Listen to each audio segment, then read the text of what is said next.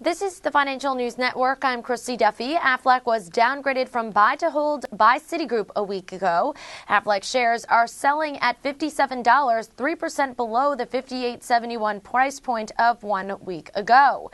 A 16% potential upside exists for Aflac based on a current level of $56.94 and analyst average consensus price target of $65.94. The stock should discover initial support at its 50-day moving average of $56.67 and subsequent support at its 200-day of $51.28. For further updates, stay tuned. You're watching the Financial News Network. I'm Christy Duffy.